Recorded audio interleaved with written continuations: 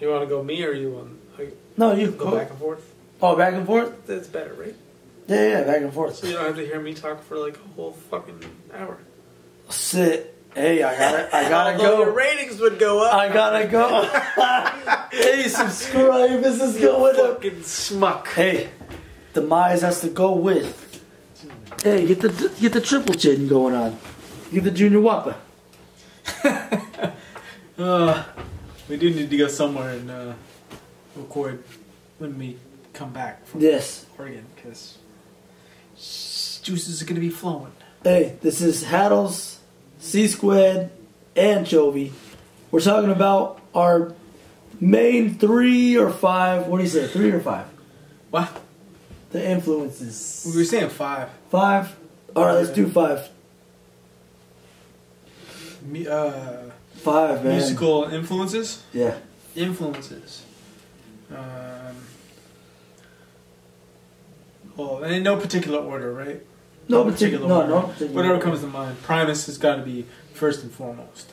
Primus is actually, if it was in order, Primus would probably be first, because that was just when I started playing bass. Les Claypool, the bassist, stood out like, not only in Primus did he stand out, but he stood out as a bassist. In general. I've never heard that sound. Fucking general. I've never heard that technique. He created his own sound. Half of the time it doesn't even sound like a bass. It just sounds like, it doesn't sound like a guitar either. It just sounds like some crazy fucking string instrument. Yep.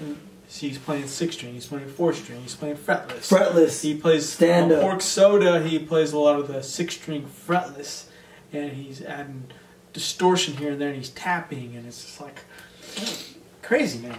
I think he also used the 6-string fretless in Sailing Seas of Cheese, which I think is probably the best album from beginning to end, in my opinion. Jerry was a race car driver. All the way from beginning to end, Sailing Seas of Cheese. Oh, fuck yeah. Pork Soda is a close second. Frizzle Fry is pretty crisp, too. Frizzle Fry, for Bill Burr was saying this on his Monday morning podcast, and this guy got me into Primus through his cousin Jay. Mm-hmm. Frizzle Fry is basically one of the reasons why I started drumming. Yeah. Because I was like, what the fuck? Drumming, yeah. What is Tim Alexander? Sick. On the Spaghetti Western. You know what song it was for me? It was fucking goddamn To Defy the Laws of Tradition. Oh, really? Yeah, because it's just everything. He's doing so much fucking shit. Hi-hat, funky ass hi-hats. When it stops, and then Les Claypool's going. Oh, yeah. He's going, and he's hitting the splash symbol, yeah. But he stops it. He goes, psst. I was like, oh, yeah. What the fuck is that? What's he hitting? I didn't know that he was. A little flash thing. I didn't know he hit it and stopped it. I thought it was something that's like that he's hitting. But that was, and it's a 3-piece band, and for them to be so. It sounds like a 1,000-piece band. No, it sounds like a. It sounds like a six. But it's like Rush. That's a 3-piece band. Too. Yes. You know, there's so much going on. Okay, here's another thing that we can throw in these segments. What song would you recommend? From Primus? Like each artist, we say we got to recommend one song. 11, probably 11. That's on the Sailing Seas of Cheese album. If not, then probably DMV, which is off Pork Soda, because you get that tapping, crazy. But 11 is a little more straightforward. Yeah, and it's actually in that time signature, 11/12. So I think that's why it's called 11. They're just like so, but it has the cool fucking intro with distortion. It's very similar to Blue Collar Tweakers, except a little bit more technical. That's the only difference. Blue Collar Tweakers is a fucking. That's like that's a hard song right there. Like the ending of it and everything is. Damn blue collar tweakers always. I mean, dun, dun, dun, dun, dun, dun, we used to jam that one out. Remember? Yes. That was like a little jam song to practice. Yeah. So yeah, definitely 11. Since she's Primus is not number one on this guy's list necessarily, but it is one on his list. You can't forget the other two members of the band. Lur is such an underrated, talented Oh, hell yeah. Guitarist, and for someone to be able to play guitar with a style like Les Claypool's got to be, they got to be just as wacky. They got to be just as wacky. They got to be just as exactly, out there. Shout out to Brain too, man. Brain. Brain and God damn. Yeah. Herb, of course. Even the guy on Sausage got in one of the drums. Sausage. Okay, so let's move on to the next, because that was... You want to go me or you want... No, you go back and forth? Oh, back and forth? That's better, right? Yeah, back and forth. So you don't have to hear me talk for like a whole fucking hour. Sit. Hey, I gotta Although go. Your ratings would go up. I gotta go. Hey, subscribe. This is going up. Fucking smuck. Hey, Demise has to go with. I gotta go with Deftones over here. Deftones. Or when I type it in on the computer, I put Defontes all the time because I type it all fast. Oh, yeah. And I type Defontes. Huh. But it's Deftones because, like wine, over time they get better and smoother. I must say, like their songs off their newest album, it's not the best fucking album they've made, but it's Phantom Bride and the other one. Phantom Bride good beer, has by the way, too. Good beer, good fucking beer here. Phantom Bride Phantom Bride has the fucking guitar player from Alice in Chains at the end. Oh yeah. That song alone, and then that that song alone, it kind of just it fucking.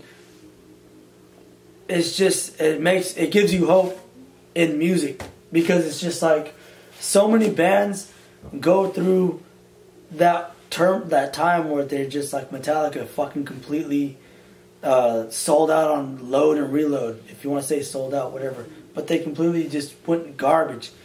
The Deftones, it seems like they learned over the years and they stuck to what they love. That's why I say it's like a fine wine. Because over time, there's always... they dodged the new metal. They dodged it. They helped fucking start it. They helped start it around the fur and then they were like, well, watch this. People are thinking they're going to be like another... Limp Bizkit, Korn, and then they went White Pony, and it was just like they dropped their guitars down to C sharp. They started playing dark shit with more, electronic atmosphere, from just Frank like Delgado. Ambient. They were playing like a little bit offbeat kind of shit. Yep, Night Party. Yeah, it was just like no one saw that coming. Exactly. Because the reason why I choose fucking Deftones is because. Just listening to last night, I was listening to the demo CD they put out called Linus or whatever, and to hear that, it's the first one, right? The very first one with the cat, yeah, and to hear their latest shit and everything in between, it's just brilliant work all the way through. It is real fucking music from the heart that is not afraid to do what they want. There's no image. There's no fucking anything else but people who make music from nothing. Like they say, that's how they make music. I like and I've heard them say that too, especially Chino, and it's like you could relate to that. And he goes, they just write music, and if it sounds good to them and it's cool to them, they just hope other people think it's cool too. And that's all it should be. That's all it should be. It's like you write something, you're like, damn, this sounds fucking sick. I can't be the only one that thinks this is sick. Yeah. If 4 of us all came together and created this, and we all think it sounds sick as fuck, there's got to be 4 more people that think it's sick as fuck. Exactly. And then 4 more, right? It's word of mouth is the most powerful fucking thing, by the way, too. Word of mouth. Till the end of time. What is that?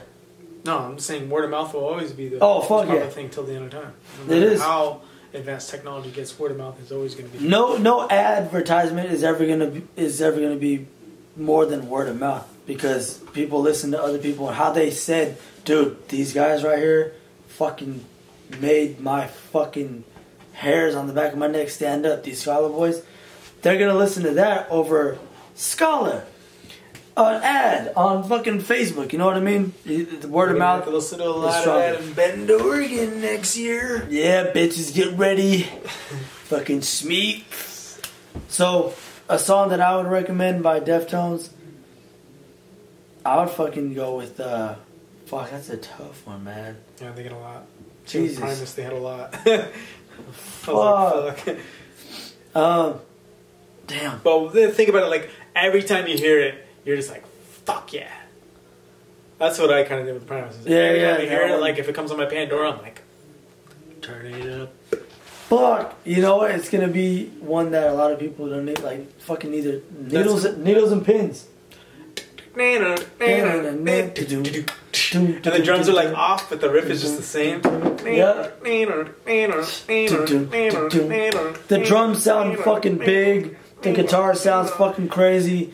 It's a good song. It's a really good fucking song. Track 2. Track 2 on the self-titled. That'd be fucking schmucks. All right, let's move on to the next. Who else?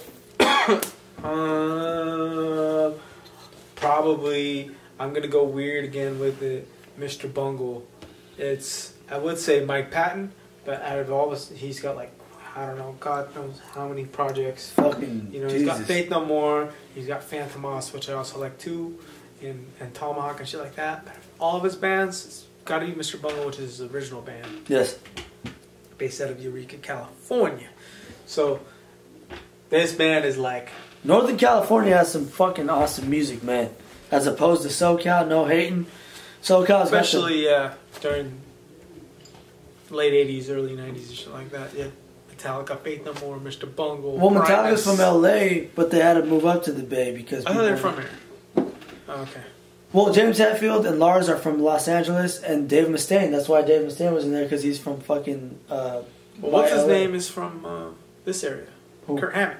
I know, that's why they moved over here. Yeah. Okay. They seriously. Him and Claypool were friends in high school. Yes, they're a friend, and then, but they moved to El Sobrante or some shit because everyone was into glam down there, so they moved their act up to the Bay and played in San Francisco, and he's like, they love it. Poison Motley Crue guys, Scorpions. Scorpions are tight. They have some tight shit. But Poison, right? You like her. So wait, Mr. Bungle and Mike Patton, right? Like this is Mike Patton in general. Like I like pretty much almost anything he puts out. Like I just saw him a couple months ago in Berkeley do Dead Cross, and Dead Cross is basically a straightforward metal band supergroup with Dave Lombardo on drums and a couple of the guys from, I think, The Locust. Slayer drummer, if you guys don't know. Dave Lombardo from Slayer, yeah. But Mr. Bungle, unfortunately, I never got to see him live because they were doing their thing during the 90s. And they were I guess if you want to put like a label on it or whatever the fuck, you would call it like jazz fusion, because it was very jazzy, funky, metal, everything, man. It was just like all the shit meshed into one, and it just worked, and it was cool. A lot of people kind of digest it, but it's really fucking cool.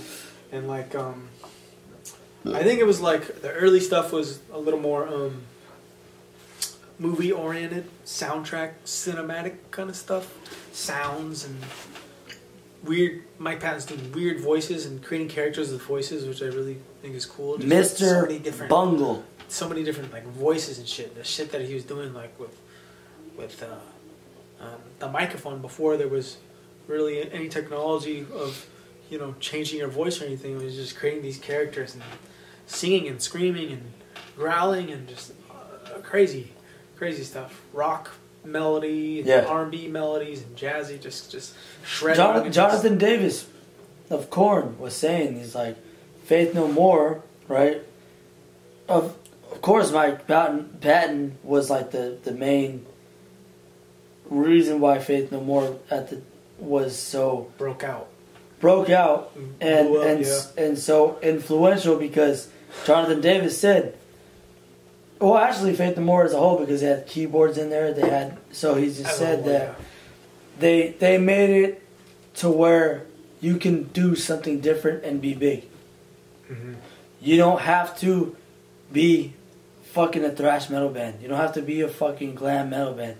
You don't have to be a... They mix it all, yeah. They mixed it all. There was like... So that's what Jonathan Davis said. He's like, we grew up in fucking Bakersfield. There's nothing. There's oil fucking things. They're called derricks.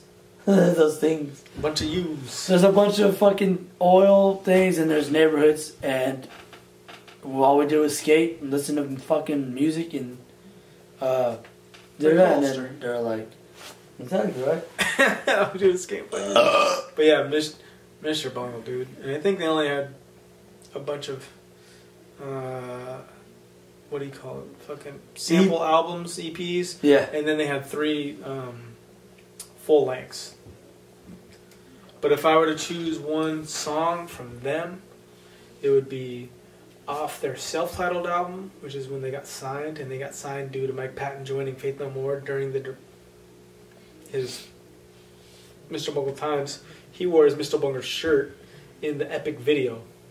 Oh shit! He wore it in the video. He just was probably like, "Hey, let me do this." Like boys. a public, yeah. A T-shirt is a moving. You're a moving billboard. Yep. Basically.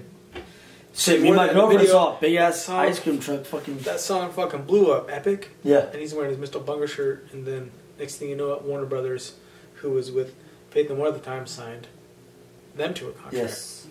And they were probably like, "Who did the fuck did we sign?" Yeah. Well then, I didn't know he was doing this on the side, but the song that I really like from Mr. Bungle, and has a little bit of everything musically, and from them, you can taste them as a whole, is My Ass Is On Fire. That's the song name. See, that's why Mr. Bungle is... I have never listened to... Not saying there's a reason why I have not, but I haven't listened to any of their shit that much besides stuff he's played, but not for no reason, not like, of course. Oh, fuck this, but because I'm listening to the like shit Death. that I like. I know. I've heard it in your car. I've heard them before with other friends. And I've never dove into it. Just yeah. been like, oh, this is Death, and then just started going fucking I'm crazy. No, here's the thing about Death though. It's really, really the shit that they do. You'll fucking appreciate it. No, fuck you'll yeah. appreciate it. There is some intense death metal bands that I like. Check this shit out. Yeah, there you go. Check this shit out. Mr. Bungle and at first Primus, Deftones. For the rap, for the hip hop point of view, let's go with Mac Dre, right? Because not only did he influence the Bay Area in a way, because that's where we're from, right? And he started a nice little culture, a whole fucking dance, the Thizzle dance, all that shit, right? But the whole fact that he started in the early 90s, late 80s, early 90s, was about to blow up, got sent to prison for 5-6 years, came out. That's what's gonna happen to Bobby Schmurder. Oh yeah, I saw you posted some shit. Because that guy did 2 or 3 songs, and I heard it when they Mac Dre was the first rapper ever to fucking rap from prison. But that guy's gonna come out and hopefully start killing it again. Go on. Nice. Mac Dre. That's the only thing about the Bay Area that I do not like, is that music is very limited in the Bay. Everyone wants to stay in the Bay. Everyone was like so proud to be independent. So he came out of prison, made an album called Stupid Doo Doo Dumb. The song I recommend, I'm going to say it right now, is Life's a Bitch. Because it's Life's a Bitch and then you die. He talks about life, talks about prison. Is that the one that goes Life's a Bitch? No, that's Nas. That's Nas. But Mac Dre made a song. That's why you get high. And then you gotta go. But the Mac Dre one is super dark, super just fucking saying like, you know, so we can give stuff our kids, shit to our kids that they've never had, that we've never had. You know, so our kids can live fat better than we did when we was little niggas. That's what he said. So basically, he started a whole fucking cultural revolution behind music and saying like, all right, I made it out of prison. I have an urgency, conspiracy to rob a bank with his other homies. Oh, it's the same thing with Bobby Schmurder. Really? Yeah, murder conspiracies. Oh, fuck. I was looking into him because I got curious about it. I know, I saw that post. I was like, hey, I don't know. I never heard of shit. But basically, for him to come out after 5 to 6 years of prison, see his career kind of like, he had Stupid Duty Dumb album, right? It did good. He had the Rompilation, which did really good, which was a compilation of Bay Area artists. And that's where he said he made 6 figures. He made 6-figure income off the Rompilation.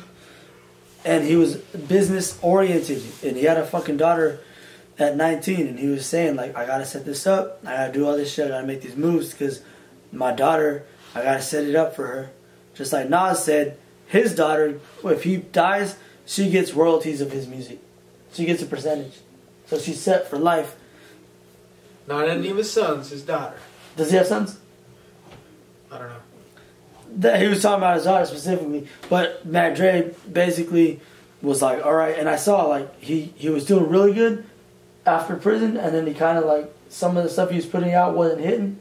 And then he got into psychedelics. Shrooms, ecstasy, which they labeled Thizzle Okay. dance. Okay. And then he completely went from gangsta image, hardened like out of prison, to just kind of like free spirited, and just they were saying they're like Matt Dre just completely shifted, got open minded about everything. Asian people, fucking white people, everything was just like, hey, we're gonna have fun because I was in prison for 5, 6 years. I'm tired of rapping about this gangster shit or this prison life. Well, I just want to have fun. So that's why he made those songs, Thizzle Dance, Feeling Myself, and Get Stupid. When you hear them in the club, it has that certain energy to where it just makes you want to get the fuck up and dance. So by Matt Dre, the song I recommend is Life's a Bitch. And that's the reason why, is because he fucking uplifted everyone else that was down. He carried his team. He carried everyone else from the hood and he was the leader. He led everything. Like, he was just like, hey, let's go. And he started fucking Thiz Entertainment because Romp Records was being watched by the feds after prison. And that's his thing, was Romp Records. They called him the Romp Crew.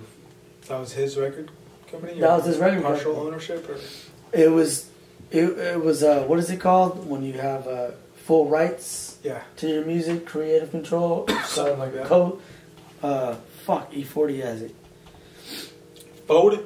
E40. It's called something, but you keep a lot more money than if you were to sign like a major record deal. Sure. But you have to work your ass off. You have to have loyal fans that will buy your shit. Yeah. As opposed to people that won't buy it for they just download the shit. Okay. Next, Deftones. Hey, you fucking schmuck, yeah, get out of here. Out of here. Get out of here. Out of here. Piss time?